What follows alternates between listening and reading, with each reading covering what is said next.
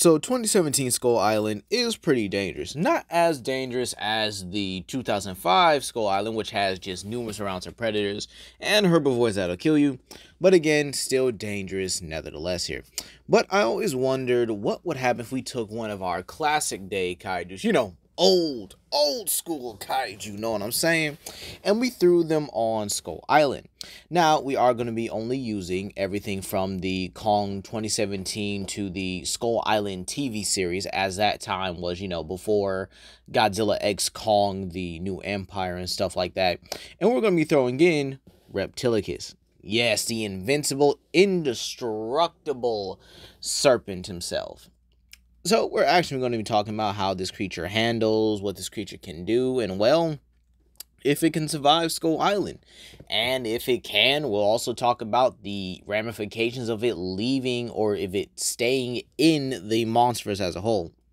So without further ado, we're going to be obviously scaling the creature and scaling most of Skull Island. Pretty much everyone there should be just about a city block or city level creature at that point here, considering Kong is over 100 feet, which actually gets him there.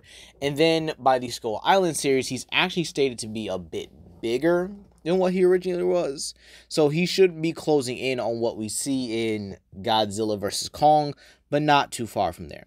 So again, keep in mind that this is 2017 to Skull Island anime Kong, which is again before Godzilla vs. Kong. So without further ado, let's actually scale Reptilicus. Now Reptilicus or Reptilosaurus, which again is Reptilicus either way here, is actually able to withstand a bomb that was capable of pulverizing islands.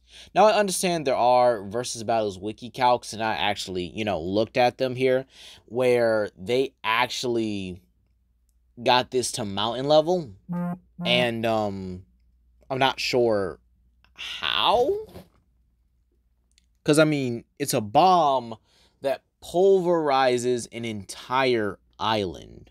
Like, shouldn't that be island level? But let's say it is mountain level just for, I guess, the sake of this video, so it's not too overkill for the kaiju. Well, Reptilicus would be very powerful, and he's actually capable of flying and reacting to supersonic and hypersonic jets at this time here. So yeah, he's pretty powerful. He's also capable of withstanding nukes, as we saw earlier, and atomic bombs as well. So dude is actually pretty powerful and pretty fast. However, Reptilicus has also been hit with rock slides, which are known to be around the town level in terms of destructive capability and stuff like that there. And then we have the sheer fact that Reptilicus has survived being in lava. So dude is just absolutely durable. And here's the thing. He has a very potent healing factor. However, here's the thing, right? If you are able to like chop him up somehow and you leave the pieces there, it can regenerate and form. Each piece, by the way, would form an individual Reptilicus. So he would have multiple versions of himself running around. However, this does take a little bit of time, so yeah.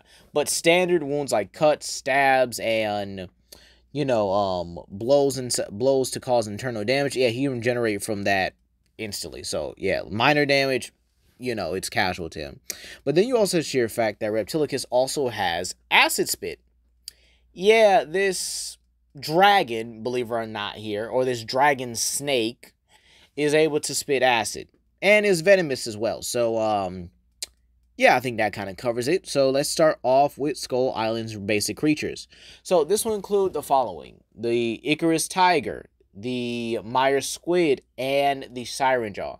Also the swamp locust as well here. And, well, in all honesty, yeah, they kind of get eaten.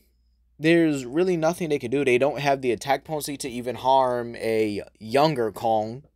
And younger Kong eats Meyer squids. And I'm definitely going to say he definitely eats siren jaws. Because, again, Kong was... What's the word I'm looking for here? Kong was in need of more food at that time. I wouldn't say he was starving. But as the bigger he got, he was just starting to eat a lot more of Skull Island's resources here. So this means he would start eating scarbuffaloes, the chameleons, possibly even skull crawlers if it came down to it, you know? So him eating the siren jaws and Myra squids here is nothing compared to, I guess you could say, what Reptilicus would do. And the sheer fact that, again, acid, that just eats through anything and just melts flesh on impact. So, yeah, they're dead. They're eaten. Plus, if you're wondering why I'm not mentioning any smaller creatures, what are they going to do? They're just snacks at that point here. So, next up, we do have the juvenile skull crawlers. And, well, I would say they're a little bit difficult. They're definitely more agile than Reptilicus here. I mean, agile as in, you know, classic day portrayals here.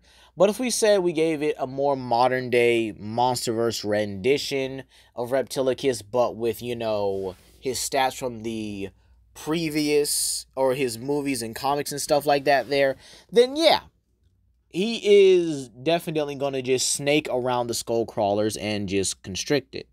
Now, actually, I don't think I should have said the Icarus Tiger, because it's definitely above the Siren Jaw and even the Mario Squid. Now, I would definitely say it's above Juvenile Skull Crawls as well here, but, believe it or not, these guys are pretty impressive. And maybe I have them in the wrong place, because it might be above Ramarak as well, considering it did harm a much older Kong, but then again, Kong simply grabbed it like it was a owner with its cat and then proceeded to crack its neck. Kind of ridiculous, though, in my opinion. But it is what it is here. The only thing that would make the Icarus Tiger a bit more difficult than Ramarak would be the illusion ability. But again, it wouldn't be able to do too much damage anyway. Now, next up, we have Ramarak. And believe it or not, I think Ramarak could put up a decent challenge. I definitely think it would be interesting to see if Ramarak would try to bite the head of Reptilicus, only for Reptilicus to, like, pour acid down its stomach. And that does sound, like, very disturbing, and it actually hurts my insides just thinking about it here. And, well, if he does that, then I don't see anything stopping him from beating Kong at that point. I mean, Kong wasn't as strong as he was when he fought Godzilla at that point. The best kaiju he fought was the Kraken, which I do believe Reptilicus would be able to beat as well, because, again, he is a bit more leaner, or at least slicker, especially if we're giving a more modern interpretation for him. But then again, the Kraken would probably wrap around on Reptilicus and then try to electrocute it, only for Reptilicus to probably, like, drop acid on its tendrils and stuff like that there. And believe it or not, this is where we kind of get into the part where Reptilicus kind of remains in the Monsterverse. Because, again, I don't think I want to drag this video on as long as I need to. So, Reptilicus being in the Monsterverse here does change a lot of things here. For starters, we know the Monsterverse kaiju actually feed on all sorts of radiation here. And, again, if anyone's wondering about the whole black hole thing and what I think about it, again, yes, the kaiju do have some relative scaling to it. But, again, they are not solar system level. Okay?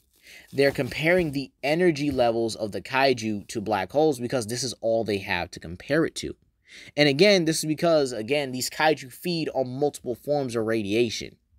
So, believe it or not, if Reptilicus can also do that, and he spends enough time in the Monsterverse to, well, feed on radiation, and then Monsterverse has a more grounded setting on, the more resources that you have, the bigger you'll become. This means Reptilicus will likely be eating more and definitely growing more to the point where he's going to be a problem. And this radiation may also give him a boost to his other abilities, meaning that his healing factor could very well become a form of reproduction.